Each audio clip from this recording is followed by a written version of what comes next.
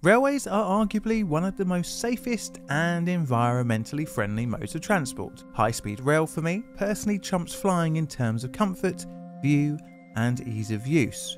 Although take that term of high-speed rail with a pinch of salt, as I'm mainly talking about UK railways.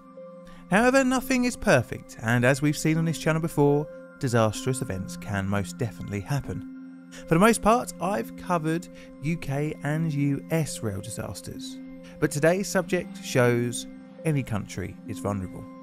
Today I'm looking at one of Germany's worst rail incidents. My name is John, and welcome to Plainly Difficult.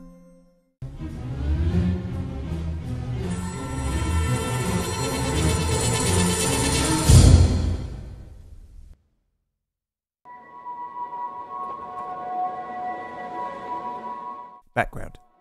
Our story starts not in Germany, but Japan. 1959 would be the genesis of modern high-speed rail. Japan had a narrow gauge interconnected rail network.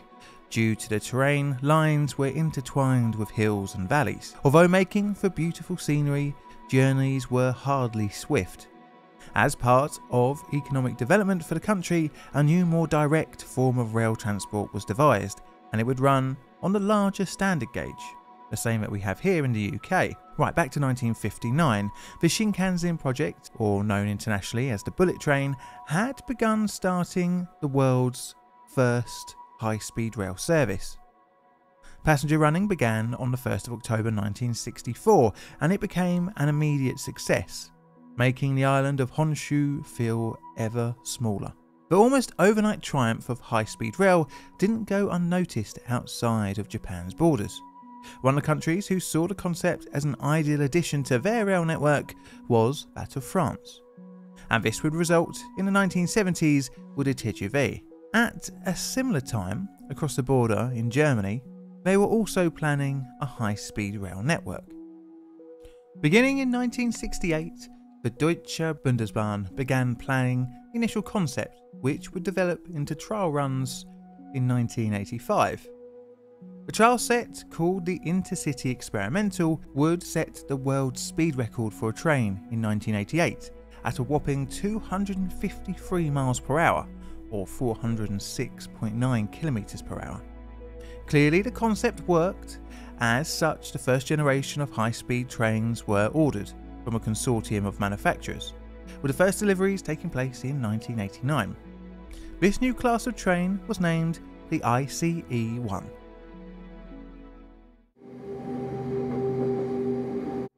ICE-1, a modern train.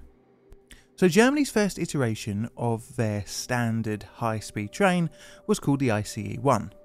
The formations of ICE-1 trains consisted of two power cars, one at each end, and either 9 or 12 intermediate cars. The intermediate cars are for passengers and are made up of first and second class accommodation, with an addition to a buffet car.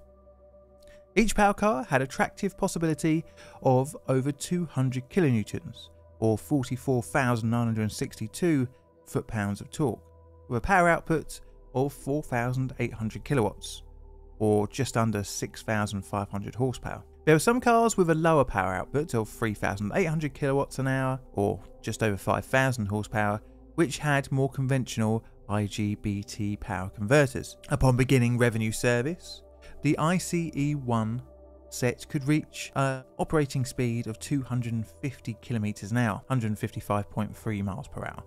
And a few years later, in 1995, this was increased to 280 kilometers an hour, or 174 miles an hour. At the time, in the early 90s, the ICE-1 was one of the most advanced trains in the world, boasting 10 computers per power car. This allowed the driver to interrogate and monitor many of the power and control systems aboard the train. Faults can be reported automatically via radio to the depot for future maintenance. And in total, 120 power cars were produced. Now, the intermediate passenger cars were constructed of a lightweight aluminium silicone alloy. Now, although modern, aerodynamic and fast, the new trains weren't without issues. One of the more obvious to at least the passengers was the ability of the buffet car that allowed glasses to shuffle around the tables. A little disconcerting for your cold drink, no doubt. and it hinted at a greater issue than just a few spilt beverages.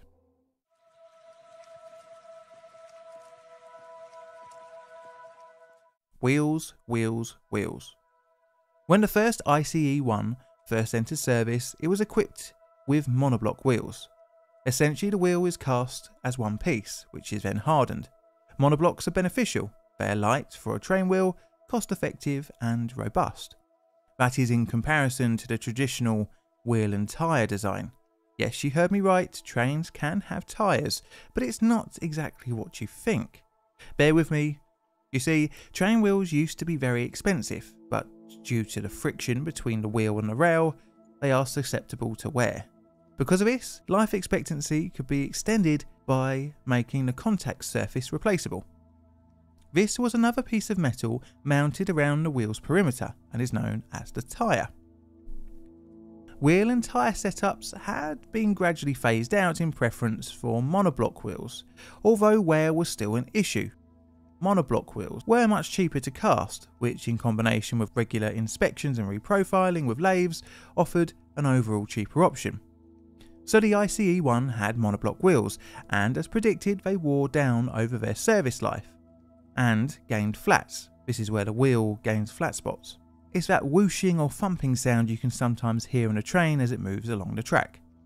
Nothing out of the ordinary, but due to the higher speeds, the worn down conditions would create a resonance and vibration, which was the reason for the cups and glasses walking around the tabletops when the train was at cruising speed. So how to fix this problem and increase comfort? Well, the suspension could help somewhat, but engineers looked at an alternative wheel design. They looked to the train's cousin, the tram. Tramways across the world still use a tyre-on-wheel design, but with a soupy twist. Due to the tight corners trams are expected to endure, they are equipped with a wheel profile that isn't ideal for higher speeds. To combat the overall rough ride, they have a design called resilient wheels. They also helped with track wear, something all too common on the short sections between stops, generally experienced with trams, where acceleration and deacceleration are some of the biggest causes of track wear. You really want the track to last as long as possible, especially if you have to dig up a whole road to get to it. And by the way, I'm using Croydon tram footage here because it is one of the networks in the world that use this design.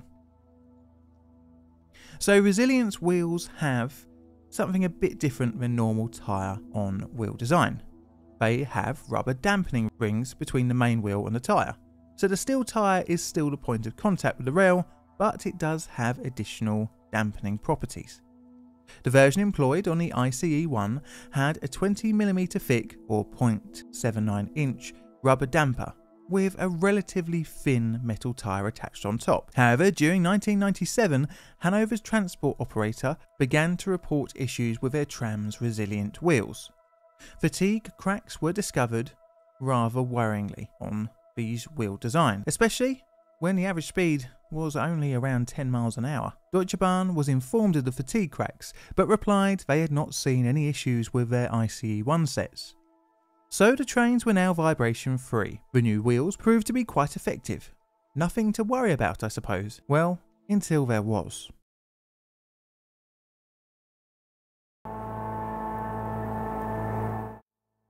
The disaster. It is 10:30 in the morning of the 3rd of June 1998, and a 12-car and 2 power car ICE-1 set are departing Hanover.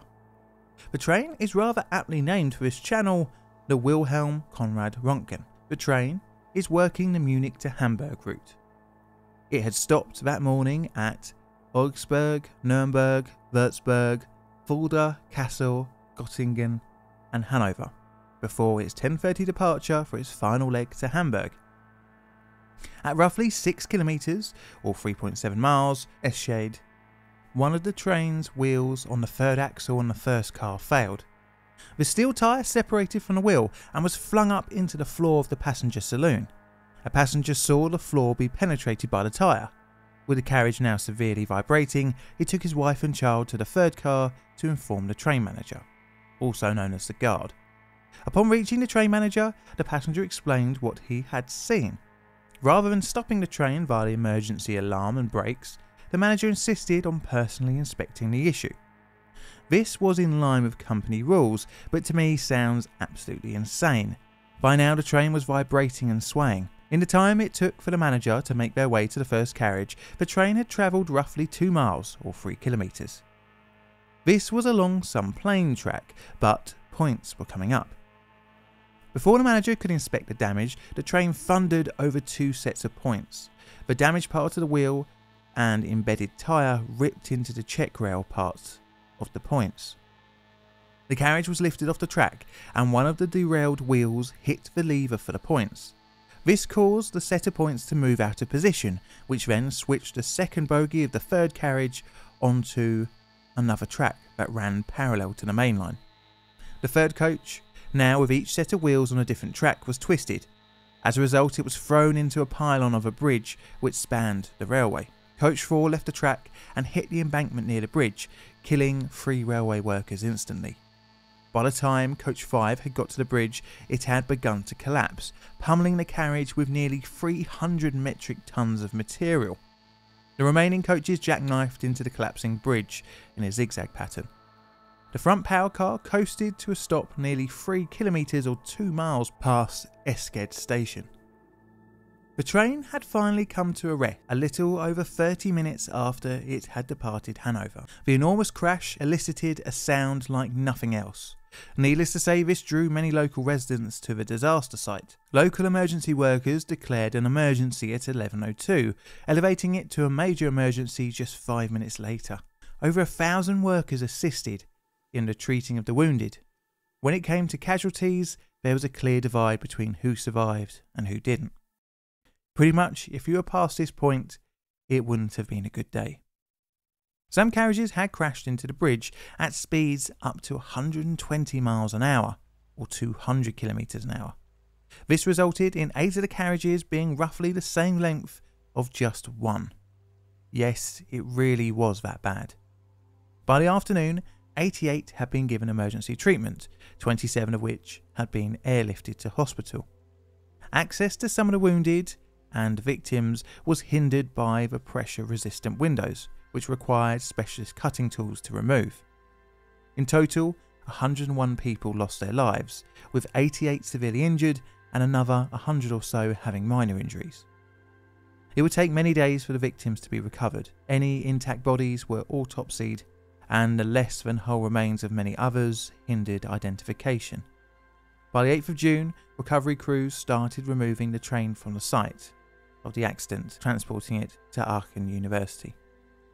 Now, with Germany's second worst rail crash, the cause had to be found, and spoiler alert, it might have had something to do with those new design wheels.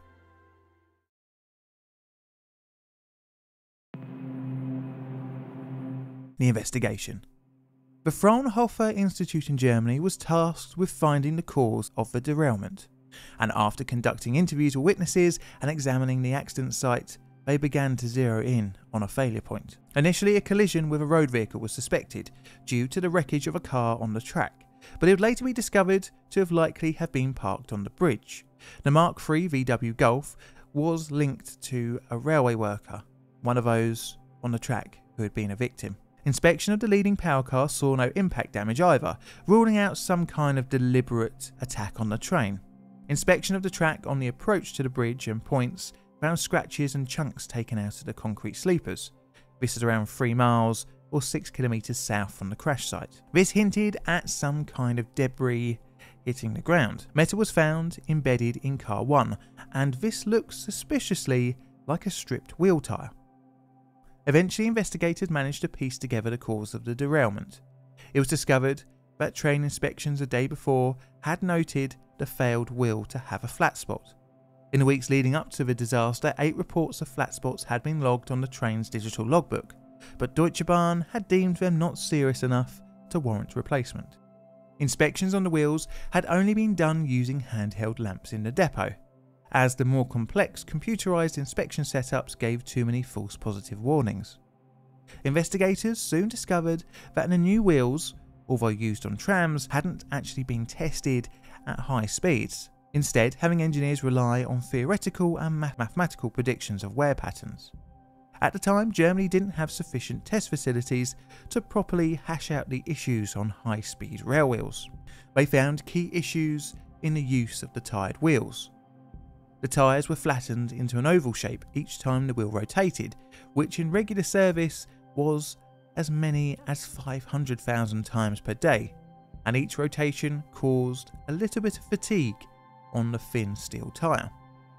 When compared to the monoblock wheel design, cracks could form on both sides of the tyre.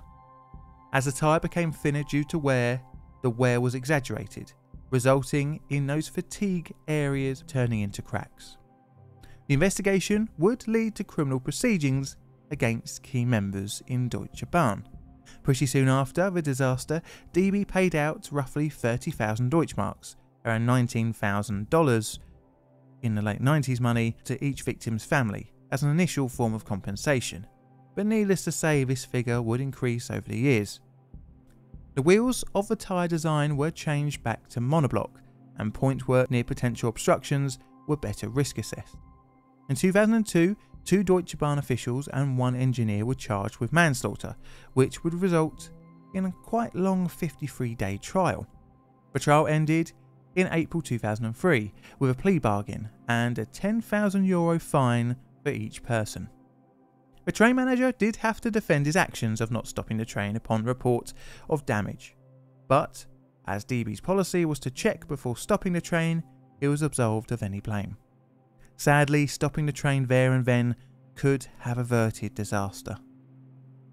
So I'm going to rate this video as a bad day in the office and an 8 on my legacy scale. This is a Plain Difficult production. All videos on the channel are Creative Commons Attribution Share Alike licensed. Plain Difficult videos are produced by me in the currently dry but very cold corner of southern London, UK.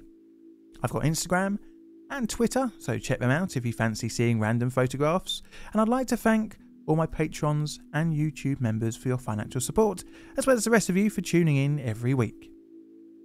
I have a second channel, which is where you can listen to this outro song in full, and all that's left to say is Mr. Music, play us out please, and thank you for watching.